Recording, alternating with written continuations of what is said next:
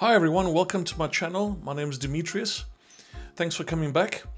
I just wanted to do a quick little video, a short one, just to demonstrate something really cool on the macOS platform.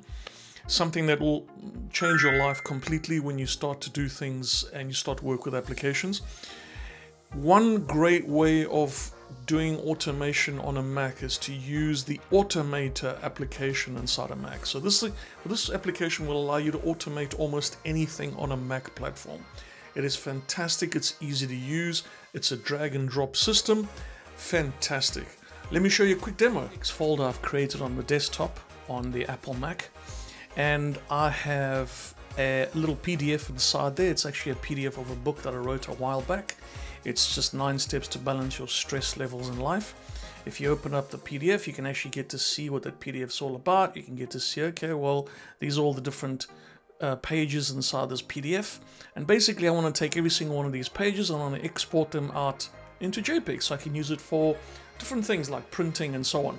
Now, there is a very powerful tool inside Apple Macs, which is designed almost as if you're creating batch files or bash scripts inside Linux, but in this case you can automate a lot of things inside Apple. So what you do is you do a command space bar, you type Automator inside your system, it'll open up this program. The first thing it says is that what would you like to create? A workflow, an application, a quick action, a print plugin, folder actions, and so on. So what you can do is you can just say you can use this wizard, but I'm just going to close the wizard down. I don't need the wizard. Or I can go and open up a previous one I wanted. So I'm going to bring this up again because I want to do a folder action. So let's do a workflow type of folder action.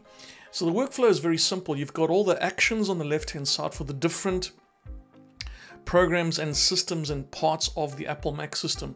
So you've got your calendars, your contacts, pretty much everything you can work with, okay? And then you've got all the relevant actions inside this list here. It's so many things that you can do. I mean, there's so many things that you can actually achieve with this in terms of automating.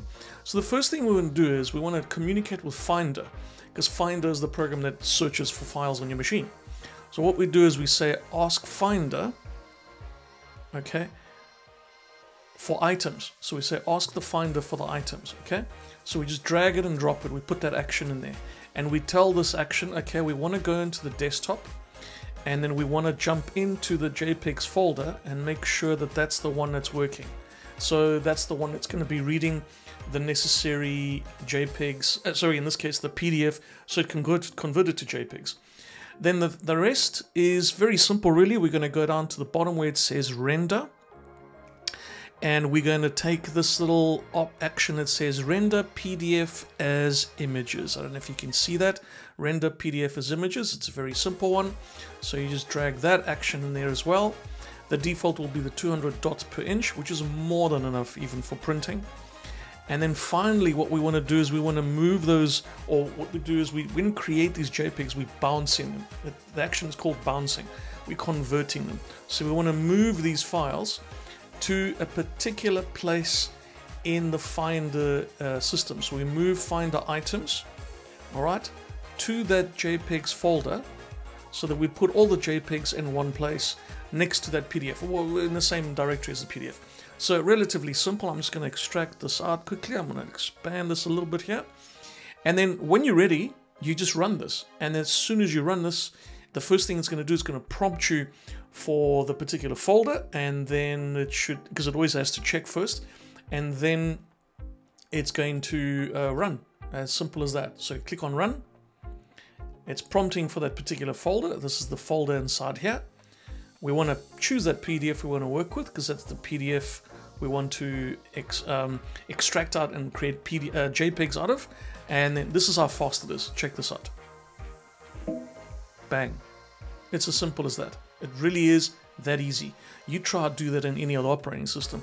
And essentially is, there we go. There's the first page is a JPEG.